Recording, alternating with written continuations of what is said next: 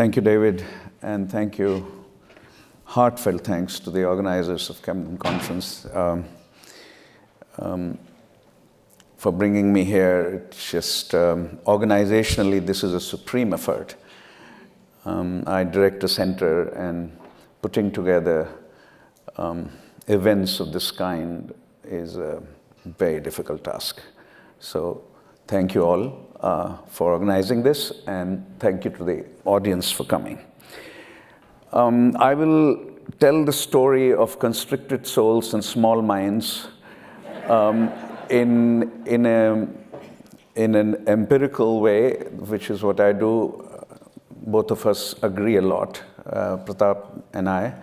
He comes to it through normative political theory and uses that to reflect on what's going on. And I'm an empirical political scientist, and I use normative political theory advisedly rather than as the basis for. So you'll see a roughly similar story presented differently. Here is the argument. India's democracy is recognized by theorists worldwide as historically exceptional, especially given its level of income. I'll say a little bit more about this, and Pratap was absolutely right. I mean, when India was born as a democracy, the literacy rate was 17%. 17%. There is no example in history where with 17% literacy, you had universal suffrage. But this claim applies mostly to India as an electoral democracy. India has functioned less well as a liberal democracy, and these gaps can be conceptualized as liberal deficits. India's recent record demonstrates that India's democratic evolution has reached a stage where the electoral and liberal aspects of democracy are now in a very, very deep conflict. India's electoral vibrancy, as you heard, continues, but the liberalism of its polity is seriously in decline. Elite choices based on values and ideologies and interests are central to understanding why India emerged and stabilized a democracy and why it's declining.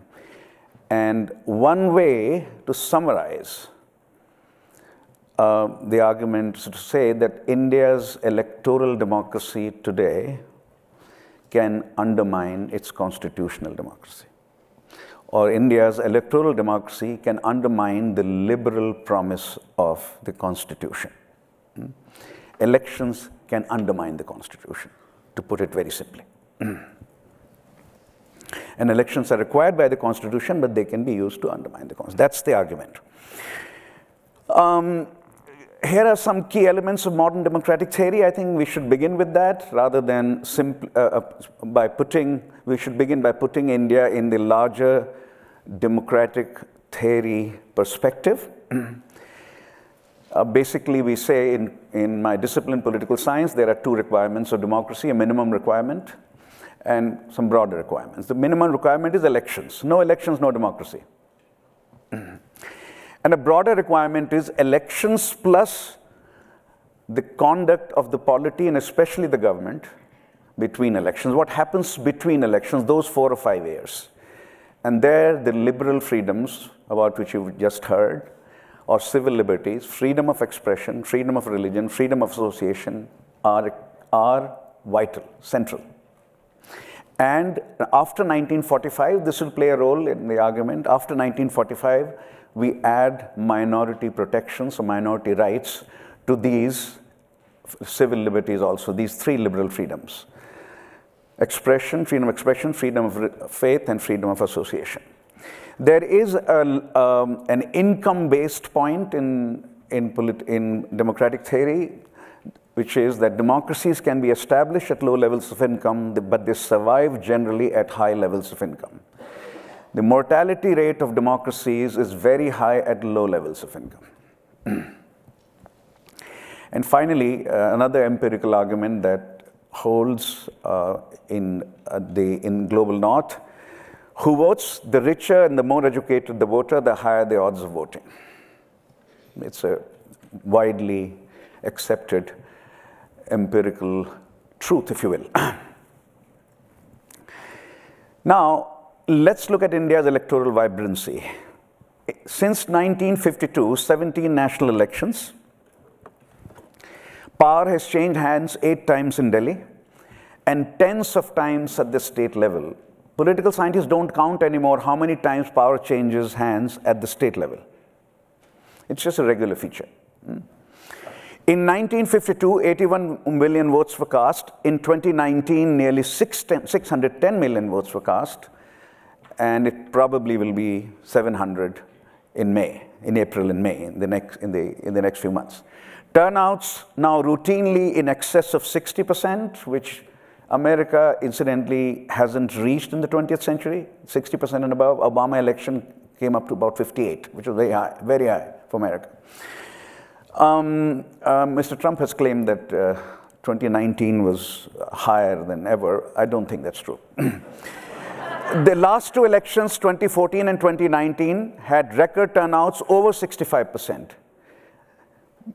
Narendra Modi has won 2 most participatory elections of Indian history, when the turnout was in excess of 65%. Until 1989, following mainstream democratic theory, the richer and more educated citizens used to vote more than the poorer and the less educated. Since 1989, defying democratic theory, the poor and the less educated have voted as much as, if not more, than their more fortunate co-citizens. A plebeian turn in India's democratic evolution arrived over the last 30 years.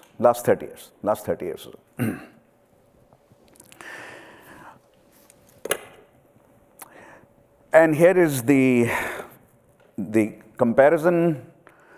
This is the Indian line. The higher you are, the better your performance over time. This is the North American, Western European line. India has been basically, over its history, below only the North American and West European line, even though its income is a fraction of the income of North America and Western Europe, right? And of late, you can see the decline. This, after 2014, you can see the decline. Other lines are not very relevant here. There's an all-world line, there is an Asia line.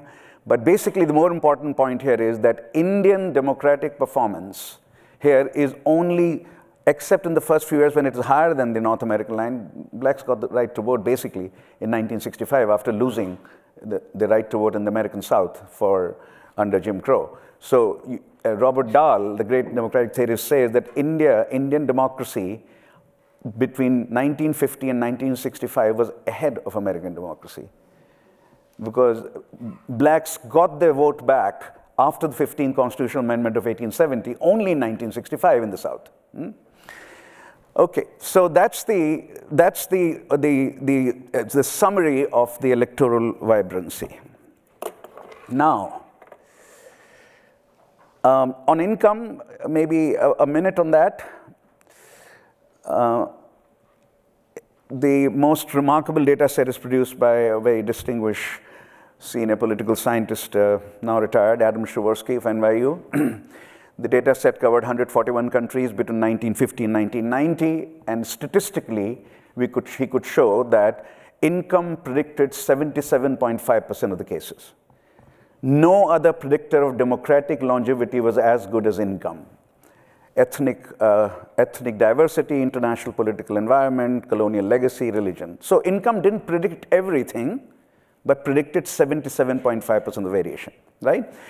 India is in the latter 22.5%, 22.5% set, and there's only the following countries in that: India, Mauritius, Belize, Jamaica, Papua New Guinea, Solomon Islands, and Vanuatu, which is probably 123,000 people or so, right?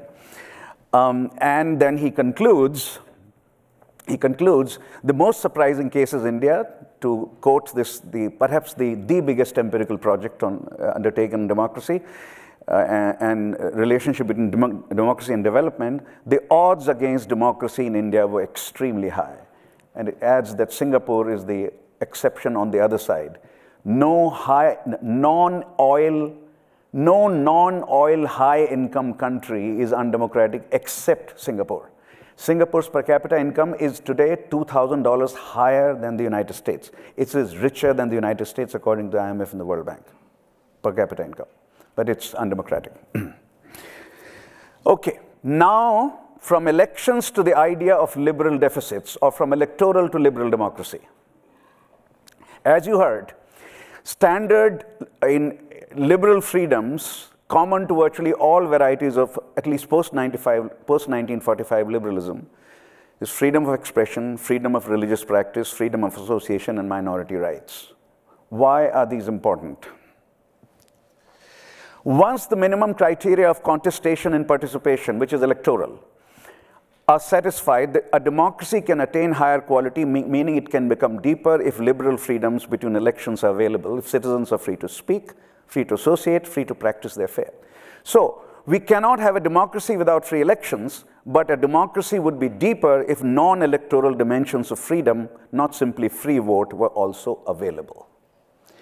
Now, Pratap made a very important point. If you start attacking liberal freedoms, freedom of association, freedom of expression, freedom of religious faith, then will elections also not be attacked at some point? This is an important question, and it will be tested soon. But in principle, you can separate the two. In principle, you can separate. Well, practically, this will be, the attack on liberal freedoms will be extended to electoral freedoms, or the sanctity of the electoral process will be tested. Okay, here is a special case of minority rights. This is appeared in liberal theory after 1945 very prominently, and we can understand why. All post-1945 democracies are not only based on the idea of power stemming from electoral majorities, which will define, like whoever wins the election runs the government, has power, but also on minority protections, now a requirement. Majorities can protect themselves by their numerical weight. Minorities don't have the numbers. Hence, minority rights always constitutionally protected in modern democracies. Without minority protections, democracy can become a brute majoritarian force. Example, Nazi Germany and Jim Crow American South. Carl Schmitt, a German legal theorist who ended up joining the Nazis, drew a distinction between democracy and liberalism. Democracy was about expression of majority wishes. Liberalism meant for him protection of individual freedoms and minority rights. Jews in Germany, he argued, could be protected under liberalism, but not under democracy. If majority of Germans wanted Jews restricted, expelled, or even killed, that's a democratic wish. Please note. And he ended up, one of the greatest political and legal theorists of the 1920s, ended up joining the Nazis on this ground. And he didn't think liberalism was the way to rebuild Germany. Democracy was the way to rebuild Germany. This distinction, therefore, was given up after the anti-Jewish horrors of Europe in the 1930s and 40s. All post-1945 democracies now tend to have rights for religious, racial, ethnic minorities built into their political fabric. You draw this distinction, you create very serious problems, as Pratap just pointed out. Very serious problems once you draw this distinction between liberalism and it can be done. But practically, this means a lot of violence, disaster, horrors. Liberal freedoms in India. India is freest at the time of elections, short of inciting violence. Virtually any argument can be made in election campaigns. Mr. Rahul Gandhi in 2019 campaigned on the Prime Minister is a thief slogan. Chaukidar chor hai. Prime Minister is a thief. That was a slogan on which he campaigned. So it's freest at the time of elections, and we will see whether it remains true in April and May, coming April and May. But once an elected government takes over, restrictions on basic liberties are often placed. Intellectuals, writers, artists, journalists, professors, students, NGOs can face harassment on grounds that they hurt sentiments of certain groups or undermine national interest. These problems are common to all kinds of government. Examples, Rushdie's satanic verses was first banned in India under Congress rule because of Muslim right. And also under Congress party, M.F. Hussain had to leave India, famous painter, because of Hindu right. Muslim right made satanic verses virtually impossible, and Hindu right made M.F. Hussain's paintings or his continuance virtually impossible. But these problems become especially serious when Hindu nationalists come to power, as is true since 2014. Why? Minorities automatically get added to the list of targets, not simply writers or artists. A Hindu-centric view of the nation leads to that. India, for Hindu nationalists, is primarily a Hindu nation, which is a fundamentally, as you heard, unconstitutional idea. Much like the idea that America is a white nation. While that's been politically believed in American history in many parts, that's not a constitutional idea. Now, the most important target of Hindu nationalists historically and today is the Muslim minority of India. Every Hindu nationalist text, starting from 1925, makes that case. Riots used to be the principal form of communal violence. Riots have declined since the mid-1990s. Since 2014, however, a relatively new form of communal violence has emerged: lynching. Another familiar thing from Jim Crow South. Muslims are its main victims. Here is data. So this is number of deaths. This is the frequency of lynchings. This is year. After 2014, you can see the rise in lynchings. And who are the principal victims? After 2014, this line is the Muslim victims. This line is the Hindu victim. This line is Christian victims. So it's not that only Muslims are targeted. That's not the case that this data makes.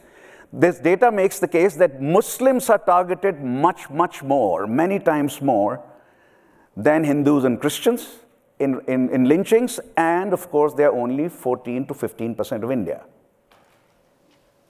And Christians are 2% of India, and Hindus are roughly 80% of India. So this distribution is very different from demographic distribution. That establishes the case for targets.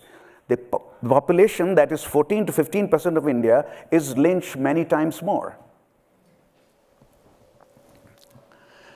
The ostensible aim of lynchings is to prevent the eating of beef and production and selling of cow meat, premised on the claim that cows are sacred to many Hindus, beef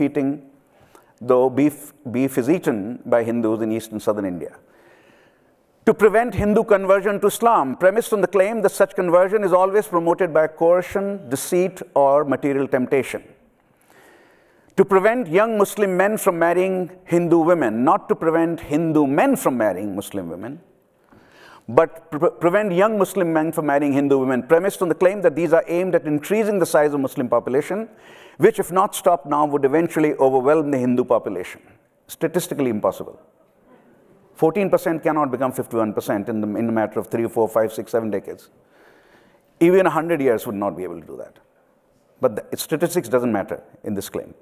14% will become, through the method of marrying Hindu women, 14% will become 54%. Hard not to infer that the fundamental aim of lynchings is establishment of Hindu primacy and reduction of Muslims to the status of secondary citizens. Now, some of us are involved in reconstructing empirical democratic theory and emphasizing on elite choices, elite behavior, elite ideologies, as opposed to income level, as opposed to inequality, as opposed to ethnic diversity, as opposed to some other structural characteristic. We really want elite behavior, political parties, back at the center of democratic analysis. Not some structural conditions, objective conditions. And if we go do that, which some of us have started doing, and the first edited volume is already out on that, and much more work is being done, the focus on elites then can be divided into three parts: the founding moment and the formative period of Indian democracy, the period since the only nationwide breakdown, 75-77 until 2014, and the period since 2014. In the first period, elite values played a big role in institutionalizing democracy. I've gone through the Constituent Assembly debates. On universal suffrage, I found only 7 people arguing with some trepidation and with some... No one is arguing against democracy. On universal suffrage, only 7 objections were raised in an assembly of 299, I think, Constituent Assembly, and they were dropped. There was widespread agreement among the elites of India that there should be universal suffrage, despite 17% literacy rate, despite one of the lowest incomes in the world, per capita incomes in the world, and democracy will be central to everything Indian polity does, everything Indian economy does. Democracy will not be suspended for reasons of economic development. Democracy will not be suspended if wars take place, etc., etc. In the second period, I argue, this is not important here, values explain a lot, but serious interests also developed in the continuance of democracy. Here is the most important part. While dealing with the recent decline in liberal aspects of democracy, the most important thing to note is that Hindu nationalism is the guiding ideology of those in power in Delhi and in half of India's states, not all of India's states. That ideology says that India is a Hindu nation, and then I'm using my words very carefully, a truth that the Constitution and post-independence polity wrongly and unjustly denied. Hindu nationalists did not accept India's Constitution to begin with. Did not. Further, according to this ideology, Muslims cannot be equal to Hindus. Hindus are the original owners of India as a nation, and Muslims have been disloyal to India. Indeed, the Delhi Sultanate, 1206 to 1526, and Mughal Empire, 1526-17, were equal to colonialism. Colonialism did not begin with the British occupation of India. This is a very remarkable historical claim. No professional historian ever agreed with this claim. They all argued that colonialism began with British occupation of India. Hindu nationalists say colonialism began at least in 1206 when Delhi Sultanate, which was Muslim rule, was established, and possibly since 711 when Sindh, now part of Pakistan, at that point part of India, was first conquered by the general of Umayyad Caliphate. At the deepest philosophical level, the idea is that rights should not be given on an individual basis, which is how rights are conceptualized in a modern democracy. Rather, rights should be assigned on a community basis. Communities that have historically contributed more to India, or communities that have been more loyal to India, should have superior bundle of rights. What is equal rights? That doesn't make sense according to them. How can Muslims and Hindus be equal in India? They can be, Muslims can have whatever rights they have in the Middle East, but they cannot be equal to Hindus in India. Even in principle, let alone in practice, the notion violates the idea of citizen equality, without which modern democracy cannot function. The biggest move towards Hindu supremacy, as Pratap has already mentioned, was made on January 22nd this year in the temple consecration in Ayodhya. It was court approved. I don't think the court approved that the Prime Minister should be consecrating. Court simply said the temple should be built. They did say that. The court approved the building and consecration of the Ram temple in Ayodhya as the biggest symbolic and discursive move towards Hindu supremacy in post-47 India. Why? Violating a core commitment of India's constitution, namely religious neutrality. India's Prime Minister, along with 2 other constitutional authorities, consecrated the Hindu temple in a huge state-sponsored occasion. The chief of the RSS, the mother organization of Hindu nationalism, was seated next to the Prime Minister. The founding institution of Hindu nationalism, Rashtriya Swayamsevak Sangh, its chief was seated next to India's highest constitutional or second highest constitutional authority, the Prime Minister of India. The rhetoric of PM Modi's speech openly displayed the new ideology. And I'll say something in Hindi, those who know Hindi.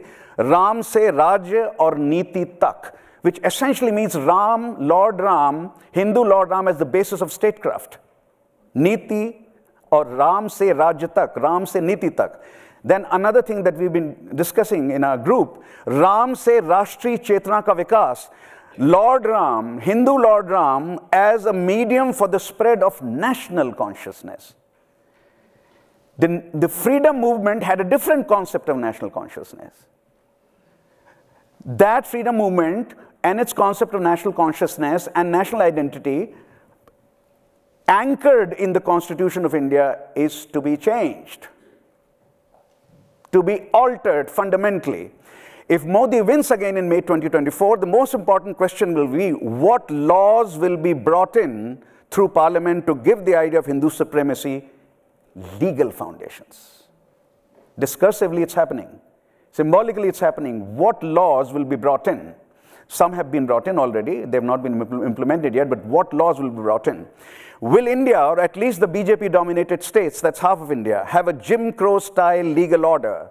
Not, of course, for white supremacy, but for Hindu supremacy, all ostensibly electorally legitimated. That is the very big paradox here. Electoral democracy now has the potential for undermining the constitutional order. India's electoral democracy and constitutional democracy are now fundamentally at odds. So I think I'm done. My time is up. My time is up. You've heard an account here from both of us, which is roughly the same. Presented differently is roughly the same account. Thank you.